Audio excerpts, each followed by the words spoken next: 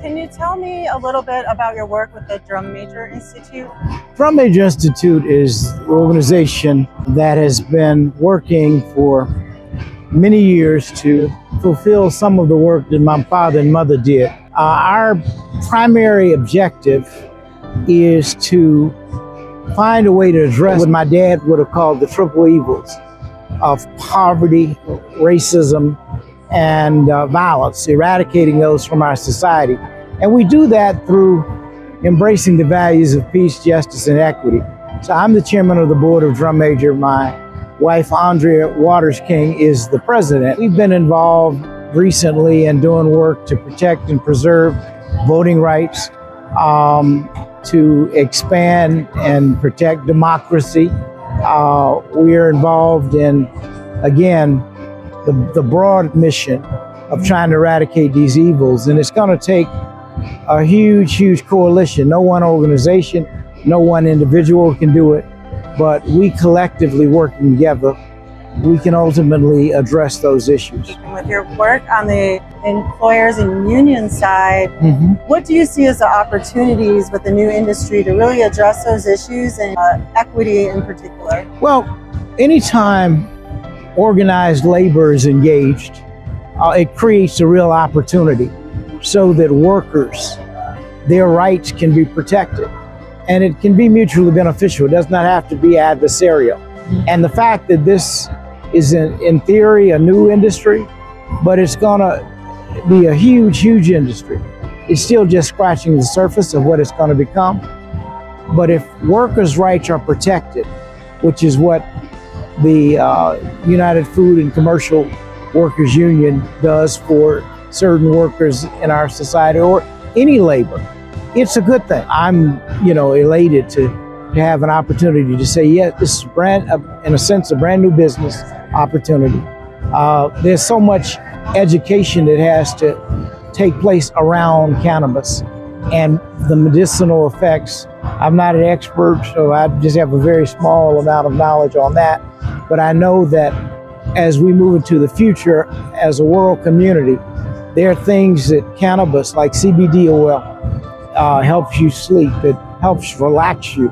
And there are things that we don't even yet know the potential that it can reach to really help people. So that's why I'm so happy to be a part of this effort and engaged.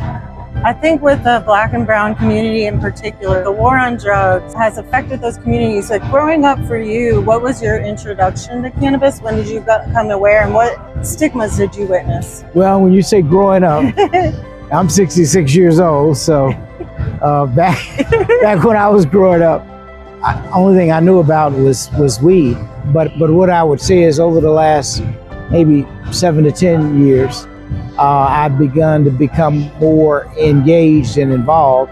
And there's so many disparities that you have young African, Black and Brown members of our community who are in jail for things that our society has finally come around to legalization. We haven't gotten there fully yet in some of our states, but there are others where we have.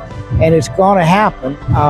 So one of the things, we got to figure out, how do we expunge these records of all these people? They certainly were convicted for nonviolent crimes, yes, and given felony sentences, which is just unconscionable. So there's a lot of work to do on that side. What would you say to business owners that are trying to make it in the cannabis industry, and it can be very expensive to operate?